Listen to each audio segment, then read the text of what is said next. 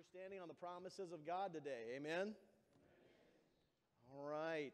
Well, hey, it's a wonderful thing to be with you this morning. So glad to see each and every one of you. Although I've got to tell you, I'm a little disappointed because most of you I haven't seen since last year. So anyway, well, that kind of goes without saying, I suppose. Happy New Year to all of you, and it is a good thing to be together in the house of the Lord, and it's good to come here to hopefully begin a new thing for this new year. Last week's sermon, I believe that Pastor Bowman preached, was 2020 vision, and so maybe this week we're going to talk about something very similar, your vision for 2020. In fact, I'm reminded of the story that I pulled out of a paper the other day about a gentleman who had made a New Year's resolution. For many of you, New Year's is a time to make new resolutions. How many of you have made a New Year's resolution already? Any of you? A few of you? For most of us, it's probably not wise because we don't follow through on it anyway. Well, this fellow had made out several years' worth of New Year's resolutions, and he decided to put them down to paper. And so this is what his successive list of New Year's resolutions read.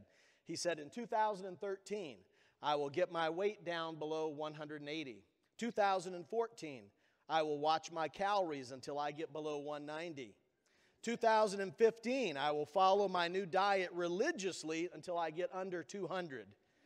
2016, I'll try to develop a realistic attitude about my weight. 2017, I will work out 5 days a week. 2018, I'll work out 3 days a week. And then I think in 2019, he said that he would try to drive past the gym at least once a week, if at all humanly possible. So anyway, hopefully you've made your New Year's resolutions. Resolutions are good things, or can be good things. They can help chart a course of success for us. But the question I have for you this morning for 2020 with respect to New Year's resolutions is, have you made a resolution to grow in the grace and knowledge of Jesus Christ? What resolutions have you made with respect to your relationship with God? I mean, shouldn't we also be considering how it is that we might stretch ourselves and grow in our faith in this new year? If you're not growing in the grace and knowledge of Jesus Christ, I'd ask you, why not? The Scripture tells us in 2 Peter chapter 3 and verse 18 that we need to do just that. And so, again, I want to encourage you to make plans to grow. The other day, in fact, as I was going about my business, I noticed just how aggressive and pushy people seem to be getting, and this kind of ties into this desire that I have to kind of strike out in a new way for a new year, because I've even found myself getting a little bit on edge, irritable with people. I found that I had a very short fuse after Christmas. Now, lots of travel and very little sleep didn't really help that situation at all, not to mention the fact that I've been coming down with something. So hopefully I make it through the message today. If not, you get to lunch much quicker. So anyway, it is really strange how quickly that Christmas spirit, all of that good news and goodwill toward men and women so quickly disappears, or can. As I considered my own selfish and sinful ways, I made a resolution to try to do better in 2020, especially in my interactions to other people. And so this morning, our lesson comes to us from Colossians chapter 3. If you have your Bibles handy, turn over to Colossians chapter 3. Here in these verses in Colossians chapter 3, we're reminded of how God would have us to treat those around us. And so to front load expectations for this message today, as we begin 2020, I want to encourage each and every one of you, all of us, to make it a resolution to treat every person that we come into contact with in a manner that is pleasing to God, in a manner that would bring Him glory and that would help us as we share Jesus with people. Amen? That ought to be the heart's desire of every believer. And so this morning, I want us to look at Paul's words in Colossians chapter 3. God, through the Apostle Paul, gives us a number of attitudes to aspire to during this next year. And so if you're able, I'd ask you to stand this morning and turn, if you will, over to Colossians 3, and we will read together verses 1 through 17. I'm going to paraphrase verses 1 through 11. In verses 1 through 11, the Apostle Paul basically says this, and I paraphrase, concentrate on heavenly values and not on earthly things and the earthly desires and passions of the flesh to which you have died. And in like manner, having put on the new you, look beyond the distinctions of men to see them as they are in Christ Jesus, or as Christ would have them to be. Now, picking up in verse 12, so as those who have been chosen of God, holy and beloved, put on a heart of compassion, kindness, humility, gentleness, and patience, bearing with one another, and forgiving each other, whoever has a complaint against anyone. Just as the Lord forgave you, so also should you. Beyond all these things, put on love, which is the perfect bond of unity. Let the peace of Christ rule in your hearts, to which indeed you were called in one body, and be thankful. Let the word of Christ richly dwell within you, with all wisdom, teaching and admonishing one another with psalms and hymns and spiritual songs, singing with thankfulness in your hearts to God.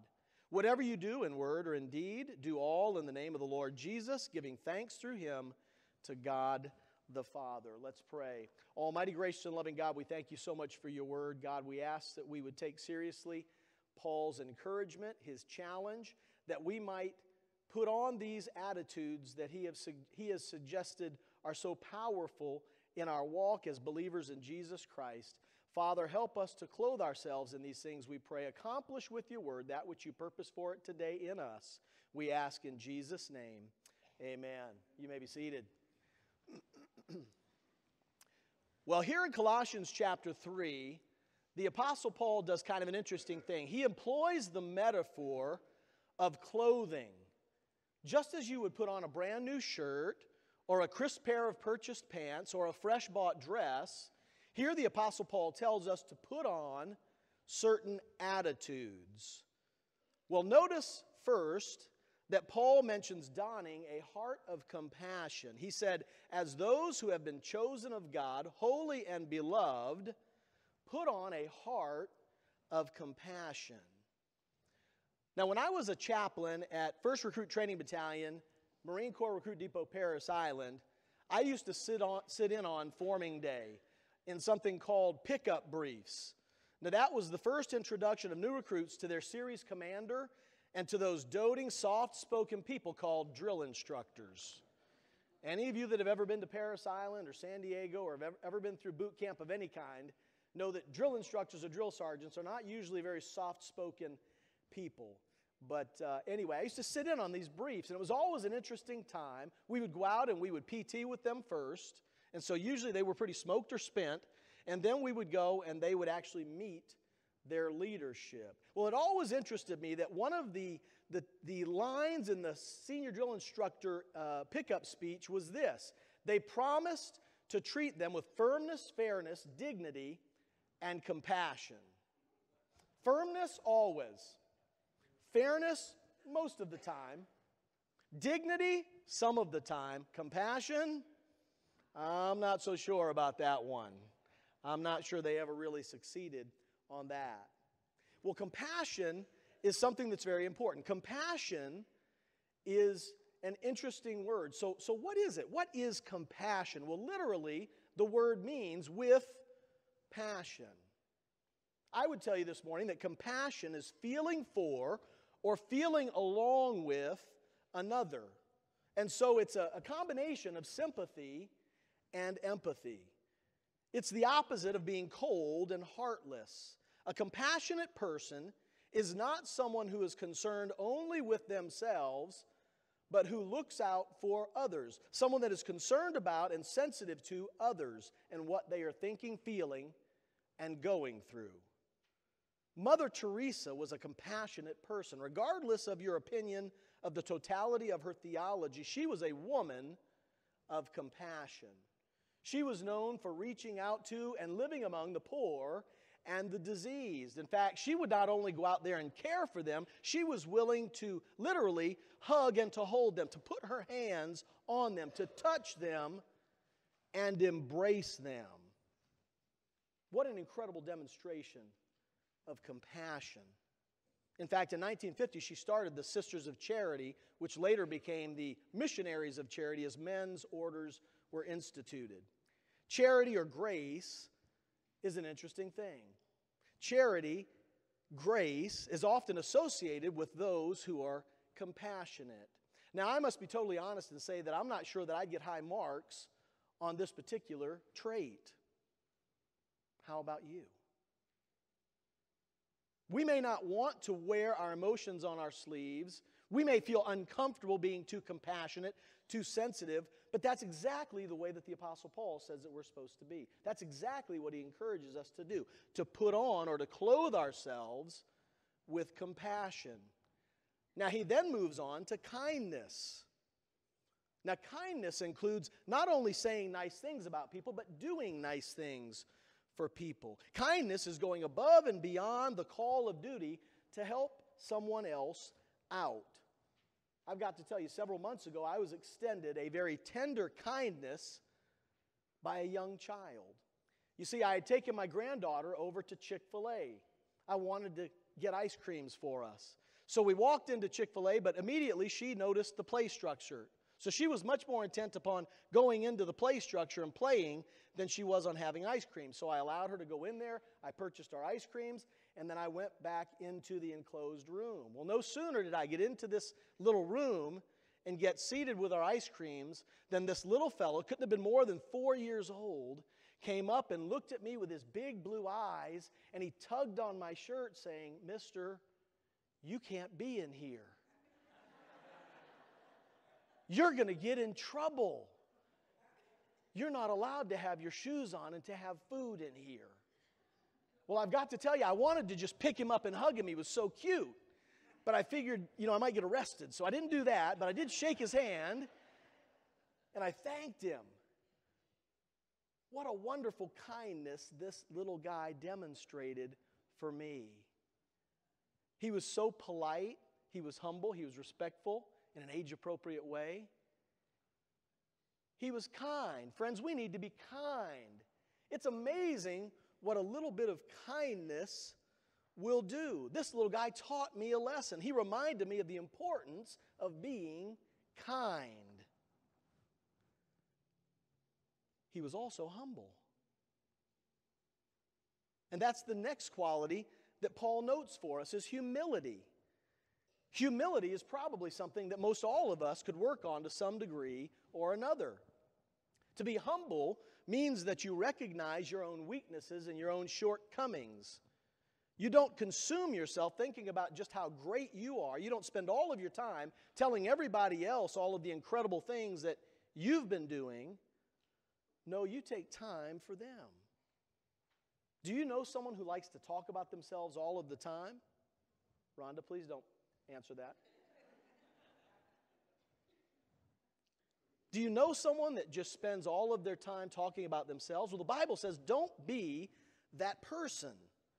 Clothe yourselves with humility. Well, humility is with respect to oneself. Then there is another thing called gentleness. Paul said that we ought to be gentle. Now, gentleness or meekness is the manner in which we act toward or the way that we treat other people. Humility is an internal thing. Gentleness or meekness is an external thing. I wonder if I should just quit while I'm behind. I'm not stacking up too well to what Paul is suggesting here. Be that as it may. Gentleness is the opposite of road rage. I mean, harshness or roughness.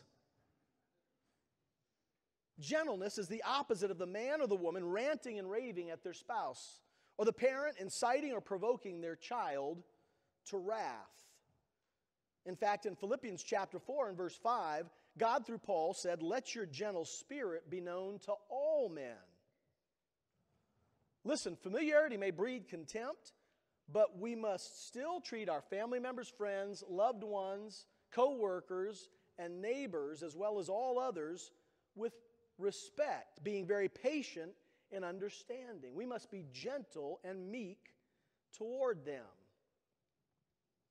Now let me pause and ask, I've shared with you about me, but what about you? What's your scorecard look like? How is it adding up for you? Again, mine's pretty marked up. Paul said that we should try to treat the people around us very, very carefully. Clothe yourself with gentleness. And yes, as I stated a moment ago, we need to be patient, which is our next beatitude or attitude to be. Someone once said to me that patience is a virtue, To which I quickly responded, well, I'm not a very virtuous person. Patience is a difficult thing, isn't it?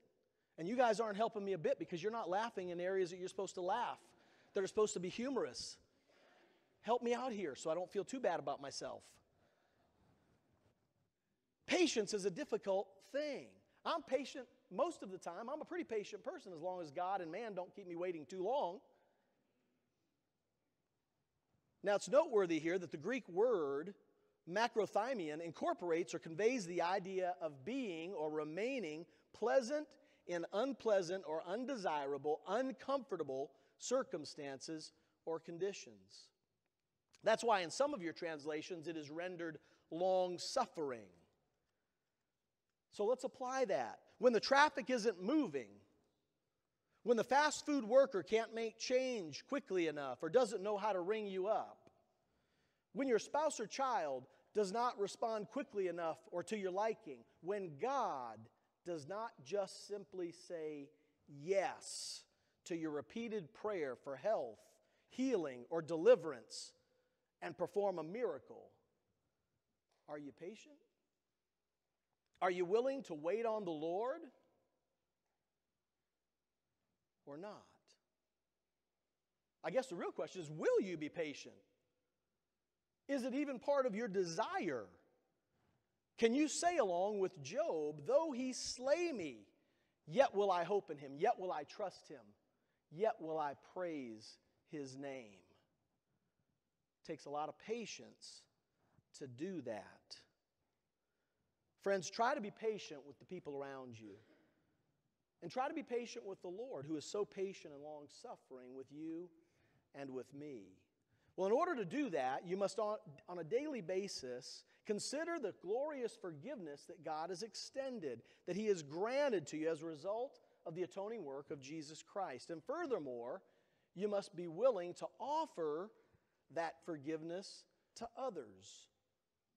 Notice that Paul said, bear with each other and forgive whatever grievances that you have.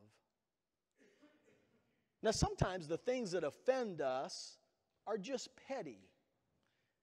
And by pettiness, I mean something that really isn't justified. We just get irritated because we get irritated. Maybe last night's nachos or enchiladas didn't sit well. Maybe you didn't get enough sleep. That's pettiness. Any of us can be petty. But then there are grievances, the word specifically used here. And what's implied here is something that is legitimate. Just the same, the Apostle Paul indicates that we are to forgive as the Lord has forgiven us. That's how Jesus wants us to be quick to forgive the people around us. No grudges allowed. Paul challenges us from the corridors of time and eternity in the pages of Scripture to put on these attitudes as we are going and as we interact with other people. Now, a word to you right now to the wise. Don't forget to change your undergarments as well. Clean all over includes clean all under. In fact, it is that which undergirds these attitudes which makes all of the outward manifestation towards others possible. Notice the way the Apostle Paul begins verse 14. He says, beyond all these things. In other words, underneath all these things, or in order to manifest all of these attitudes and actions, put on love, which is the perfect bond of unity. Let the peace of Christ, he said, rule in your hearts, to which indeed you were called in one body, and be thankful. Let the word of Christ richly dwell within you, with all wisdom, teaching and admonishing one another with psalms and hymns and spiritual songs, singing with thankfulness in your hearts to God. Think about it for just a moment, if you will. It's pretty hard to curse and to swear at somebody else if you're busy singing psalms and hymns and spiritual songs with a heart of genuine thanksgiving. You can't really do both effectively or be convincing about it. Listen, I would tell you this morning, laughter is a good medicine. Music and singing is a balm for the soul, and thankfulness is really one of the best therapies around. In fact, I would tell you this morning, if you don't sing, you need to start. Now you may say, oh man, I can't even carry a tune. That would be a disaster. I don't want to let anyone hear me sing. Well, listen, the Bible just says make a joyful noise. It doesn't say a skillful noise. Just sing. In my heart there rings a melody, a perfect harmony. In my heart there rings a melody, of love. Sing if you can't do any other thing. So this morning, I'd like to conclude this message by being among the first to encourage you, by being among the first to challenge you, to resolve in 2020 to seek to honor God and to share Christ by making it your goal to step up the way that you treat other people. I really want to challenge you to consider how it is that you may lift other people to live on a higher level. That may mean sharing Jesus Christ with someone that needs salvation. It may be encouraging a hurting soul that just needs recommitment or needs to be refreshed. It may mean coming alongside of someone and just being kind, supporting them through struggles or challenges that they're facing. Make them feel special. Or as Tim McGraw would say, sing, always stay humble and kind, as well as compassionate, gentle, and patient with everyone that you meet. And remember, it's Christ's love which binds all of these attitudes, these attributes, and all we who believe together in perfect unity.